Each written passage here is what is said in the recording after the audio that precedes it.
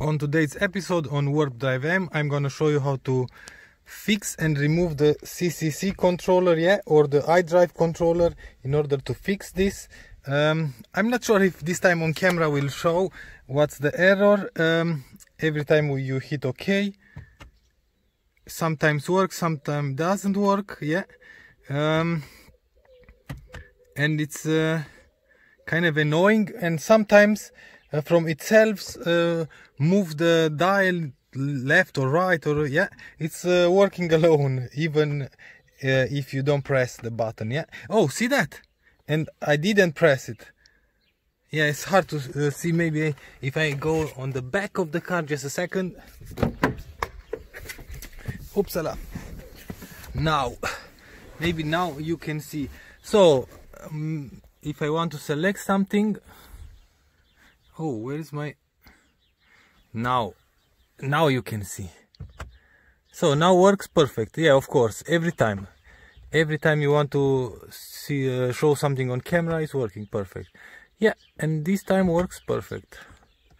Okay, so anyway, I know for a fact that this one doesn't work correctly. Now we have to remove this in order to see why it's not working. In order to remove this, we have to remove basically just this trim panel, the silver one, this one, and we don't need any kind of tools. In fact, we need something like this, but you can do this with everything you have at home. So let's start. Now that we remove this piece from the car, we can turn this around, and we have to remove this T20 screws, in order to take the controller out. Let's do that now. Now that I've took everything apart, I had to use a T10 as well, for these small screws that holds the electronic plate, on the plastic cover. We can put this aside as is, we don't want to tear this more apart. And this is the controller unit, this is the plate, the motherboard and all the parts. And we are going to look first for obvious, we have to check if we can see something out of place or stuff like that, and the simplest way to check that is to verify everything where the buttons are, because there is the start of the signal, you push, you make an input, and the signal is going to be sent from the button to the controller, and it's going to select something. So we have these ones, but in here everything seems to be okay because we don't have any module or any electrical component. We have just circuits, and everything should be okay in there. We have, this is the push button, and as you can see, it has 2 transistors in there. I hope I'm going to say the names right in English. And every time you push this, you see that it's going to measure the signal between this one and this one, and it's going to know if something is pushed or not. So we have to check this first. Very hard to, in fact, I'm going to put the camera. Oh, check this out. I've already found our problem. Let me try to show you. Okay, I'm going to zoom in. Let's hope you can see that. See that? Haha, it was very easy. See that? The solder from this transistor is out. I think it's diode, not a transistor, it's a diode. Anyway, see that? It's simple as that. Haha. Now I'm going to resolder this, and I'm going to test once again. And I think pretty much that's about it. In fact, I'm going to check everything once again, and everywhere, and after that we are going to put everything back and test once again, like I've said. But I'm pretty sure just this is our problem, because the problem was when you push OK, it wasn't working all the time.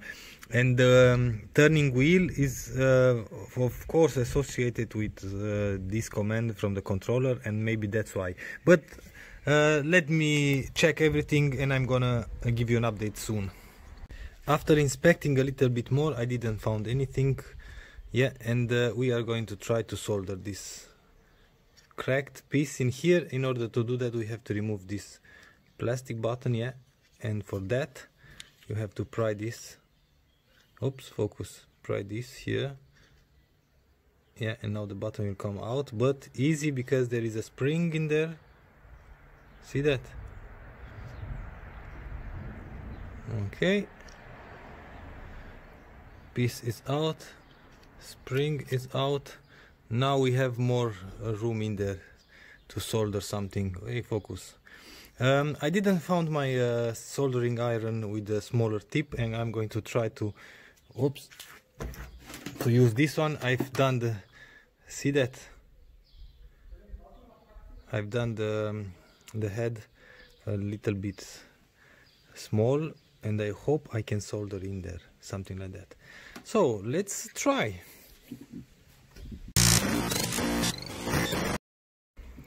And I think job done. Yeah, it was a little bit challenging in order to solder in there.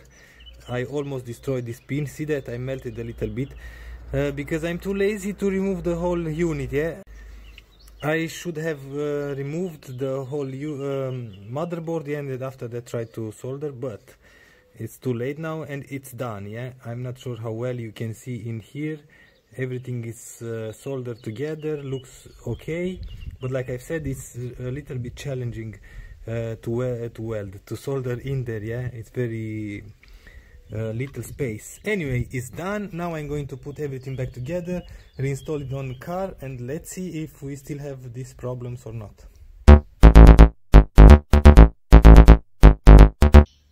Now we just have to test it, but I think it's going to work. Okay, let's wait till the screen will be on. Now it's on. Let's see, right, back, left, back, up, back, down, back, and now perfect, perfect. Okay.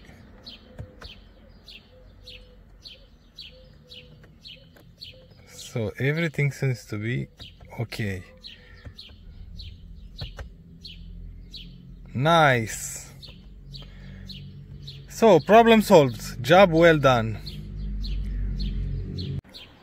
And just like that, we can fix at home our problem with the CCC controller, yeah, or mask unit, depends on the model and on the ear.